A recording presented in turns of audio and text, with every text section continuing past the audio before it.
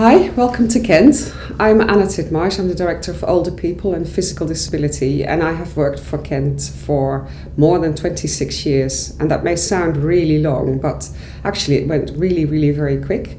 There are many opportunities in Kent. Kent is a big county, so you don't have to go for one job. You can start in a job and then have a real good career progression. I started as a care manager and now I'm a director, and I've had many different roles.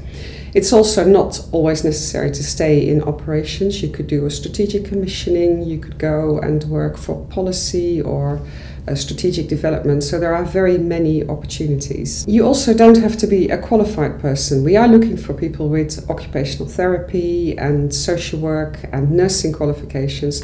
But if you don't have qualifications, but you have worked in a similar field, or you really want to try working for social care, we have apprenticeships. And you can start as a non-qualified person, and actually through our talent management and succession planning, you can progress within Kent. So there are very many opportunities. Working in social care is not a really easy job. It's a tough job.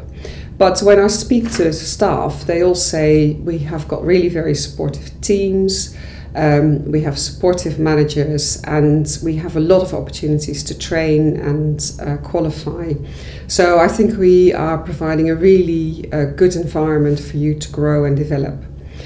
Kent is not only Kent County Council, a good area to work in, but Kent is also a lovely area to live in. It's a big county, it's got rural and urban areas, and it's very close to London, but also very close to the continent. So what I would like to ask you is give it a go, have a look at our website, and if you want to talk to people and hear more about the opportunities, please feel free to contact us. So I'm really looking forward to your application and seeing you in the future. Thank you.